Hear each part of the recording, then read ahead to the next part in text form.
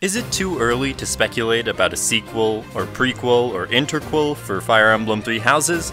Probably, but that won't stop me because I love speculating about what will come next for a series. In this video, I will tackle whether I think a Three Houses sequel is likely, what it would involve, and any other details that spring to mind while writing this script. Unsurprisingly, this video will have spoilers. Most sequels do connect to the original in some way after all.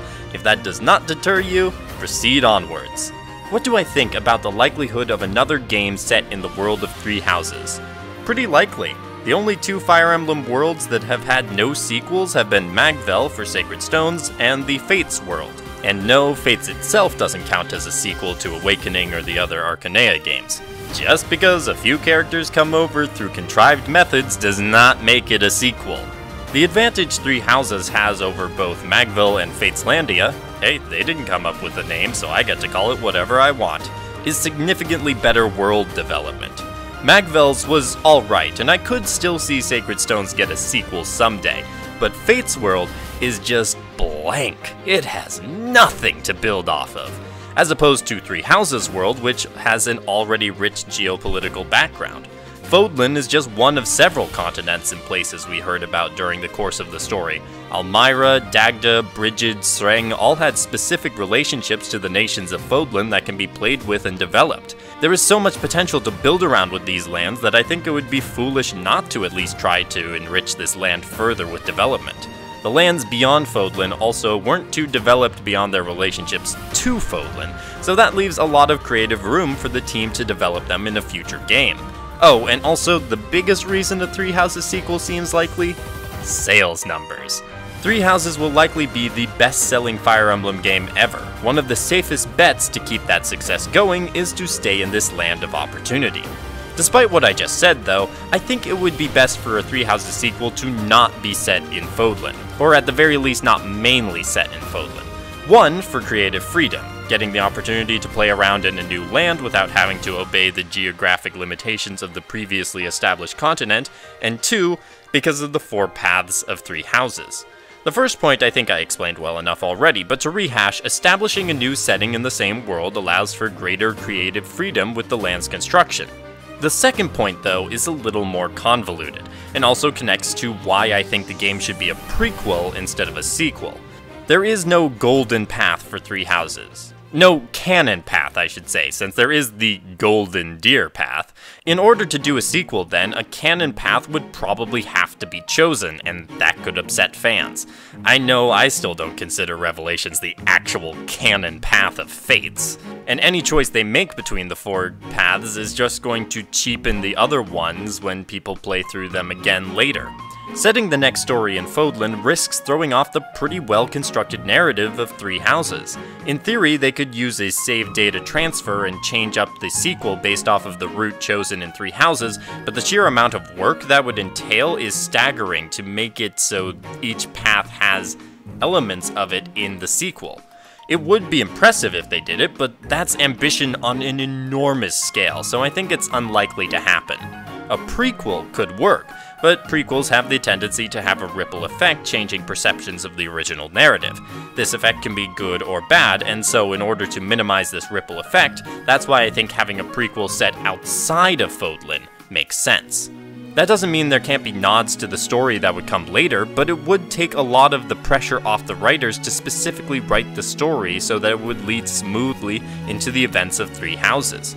Think Valentia's relationship to Arcanea, much easier to manage than Jugdral, Alib, or Tellius.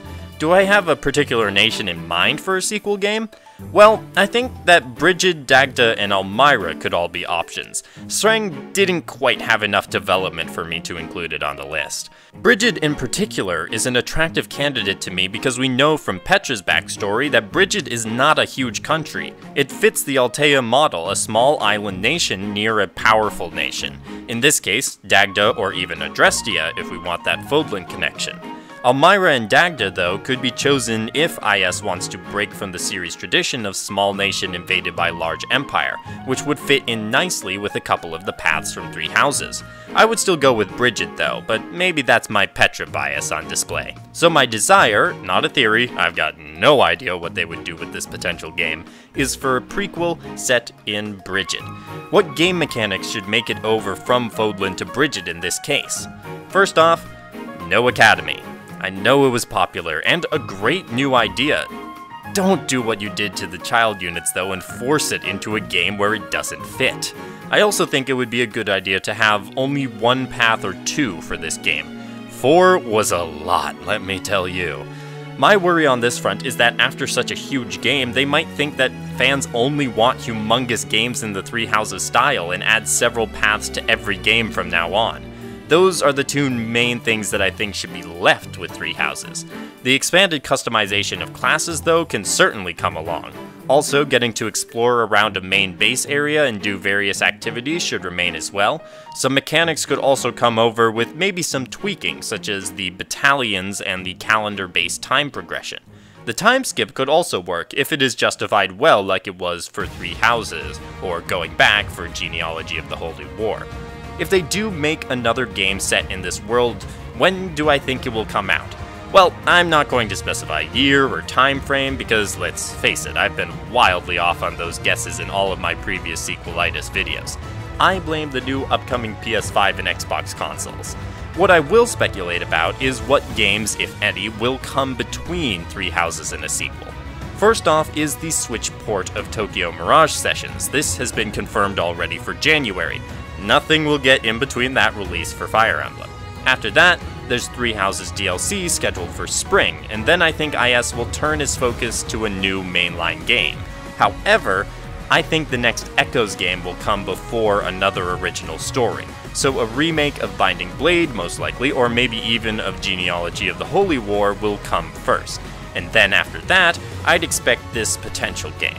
Of course, I could be wrong. Radiant Dawn, Blazing Sword, Gaiden, and Thracia 776 all followed immediately after the games they were connected to, so they could go straight into another game. I just think it's unlikely given the current popularity of the franchise, which lends itself well to remakes of the non-Western release games, because they are highly in demand over here. So my prediction is that Fire Emblem 18 is the most likely place for a new game to land. But hey, what do I know? Pretty much nothing. I hope you enjoyed my rambling thoughts on the Three Houses sequel, or in my case, prequel. Please let me know in the comments what you'd want from a Three Houses sequel, and leave a like to help boost this video in the eyes of the YouTube algorithm.